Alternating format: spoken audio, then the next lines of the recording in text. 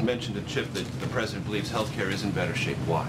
Well, I think the Finance Committee continues to make progress. I think soon they'll finish their work, and each of the committees that has jurisdiction of this legislation will have worked through their issues.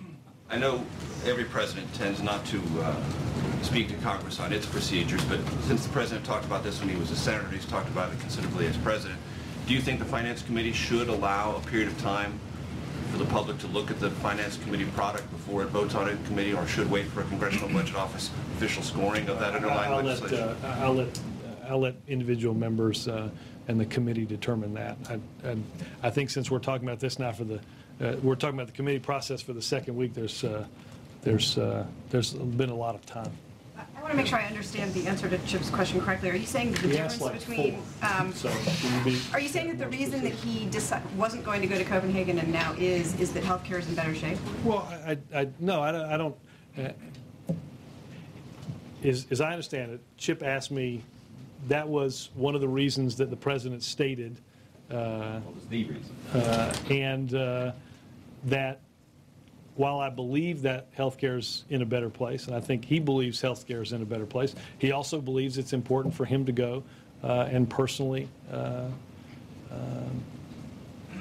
try to persuade the International Olympic Committee to pick the United States in 2016. I'm just trying to close the logic loop here. So did anything else change? I thought I did with Chip, but go ahead. Okay, but did any, so it's okay for us to infer then, even though you're not going to say that that's the difference between last week and this week? Well, I acknowledged that. I acknowledged to Major that, and I acknowledged to Chip, and I think at least one other, that I thought healthcare was. So we can. I'll go on background as a senior administration official with intimate knowledge of the press secretary's thinking, and say yes, we think healthcare is in a better place. And how does he see going to Copenhagen as part of his core mission as president?